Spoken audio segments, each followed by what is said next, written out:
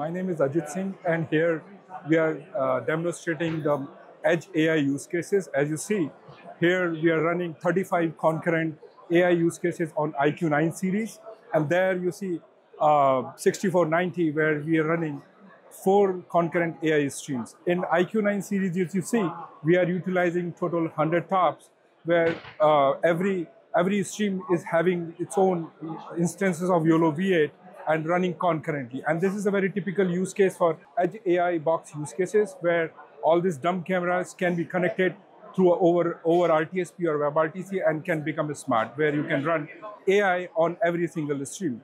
And as you know, the Qualcomm SoC has VPU, GPU, NPU, and display. We are utilizing all those hardware capabilities concurrently and making this kind of a sophisticated use cases.